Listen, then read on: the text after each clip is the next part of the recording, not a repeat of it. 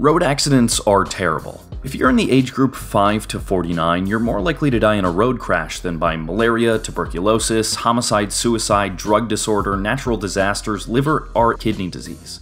It's the leading cause of death for children and young adults aged 5 to 9 years old. In the US alone, 40,000 people die in road crashes each year, an average of 109 per day. Compare this with the number of deaths by homicide and gun violence, you'll see how road accidents are invisible killing machines. Road accidents make an additional 2.35 million people injured or disabled. Economically, it costs the US $230 billion, or an equivalent of $820 per person per year. According to this list of the US's most dangerous highways, State Route 99 in California alone cost a total of 264 lives. That is 62.3 deaths per 100 miles, followed by interstates 45 and 95. On a global scale, highways in the US have encountered more road accidents and fatalities than those in other developed countries. At the extreme bottom of this depressing list is State Highway M185, which seems to have completely escaped the problems of road accidents.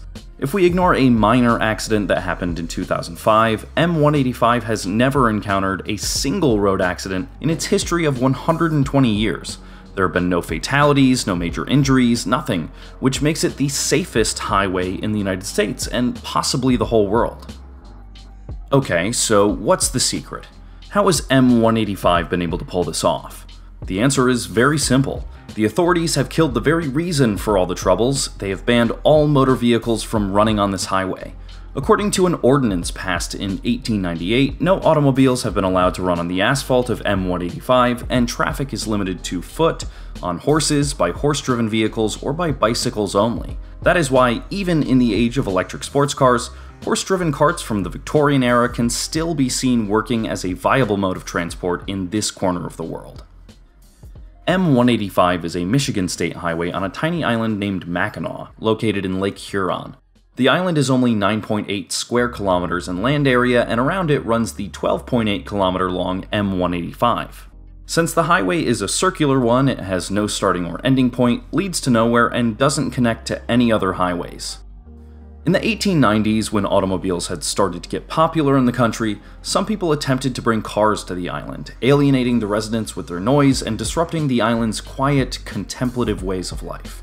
Several residents of the island complained that the doctor's car scared their horses and caused carriage accidents, and these complaints quickly prompted the ban on all motor vehicles.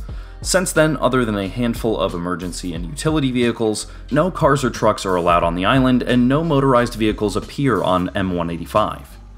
For public transportation, the island has horses, around 50 of them for 460 permanent residents. People bring 600 more horses to accommodate the peak tourism season in the summer when the island population swells to more than 15,000. Bike rentals are extremely big business on the island, with 10,000 bikes in use at any time during the summer. Naturally, bike theft is the biggest crime on the island, with drunk biking popular among the regular pubgoers. In the name of emergency vehicles, the island has an ambulance and a fire truck. In the winter months, the Mackinac Island Police is allowed to patrol the island in snowmobiles, and roadside litter is picked up using a horse-driven wagon. In 1933, M185 became a highway, and M185 designation was assigned to it for the first time. It became the only state highway in the nation where motor vehicles are banned.